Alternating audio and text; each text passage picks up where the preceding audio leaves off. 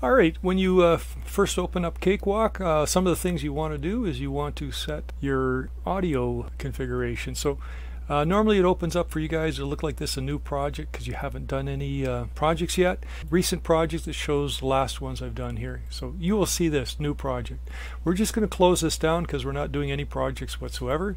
We'll go to Edit and we look at Preferences. And now under Preferences, the area that we're really concerned with is our audio and our devices. Well, audio first thing. We'll see that we have different devices. The one that makes the most important one is playback and recording and the driver mode. MME is the standard driver that's used by Windows. Now what you're going to find is that I had to put my audio card into MME mode to work with my screen capture program.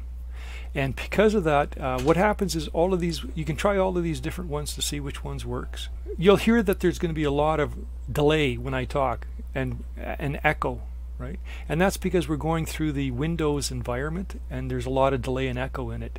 The one that I use is called ASIO. I'm not sure what it stands for. Something IO, input output, maybe audio system input output. And you need a special audio card to run this, and the audio card has to have that capability. What happens is there's minimum delay. It bypasses the Microsoft, the Windows operating system, and gives you a very quick, no delay at all, right? So this is what you want to do if you get serious about using Cakewalk, is find a audio card that supports ASIO, right? So I've got a sound surround card. I'm only using the front speakers and the subwoofer on it, and that's all I need. But for this demo, what I'm going to do is use MME, right? So once you set up MME, it should show you what devices are available. I have my microphone, I have a digital input, I have something called What You Hear. I'm not sure what that is, and that's my input devices. On the output, I have my speakers, Creative Sound Blaster. Go to drivers settings, playback timing master, all of this will come up normal. I've got this up here just to show you what my settings are. Playback and recording, we were there, MME, and I just use all the defaults in that. Audio profiles, MME devices for sampling, 32-bit, pulse code modulated, left justified, whatever. Configuration file, I don't touch any of this, and sync and cache.